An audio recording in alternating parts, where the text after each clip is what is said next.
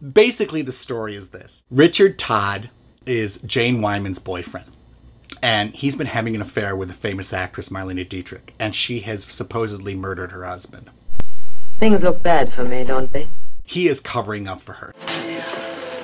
You fool! There goes evidence that could have helped. Jane Wyman, who wants to be an actress in this movie, pretends that she's a maid and gets herself hired by Dietrich so she can infiltrate and get Marlene to confess to this murder. Sounds to me remarkably like blackmail. I think I better call the police. Yes, do call the police, Miss Emwood. She enlists her father, who's played by that wonderful English character actor Alistair Sim, who played Scrooge later on. And Dame Sybil Thorndyke plays her mother. So Hitchcock peopled it with the very best character people. It's simply because I'm the laziest gal in town.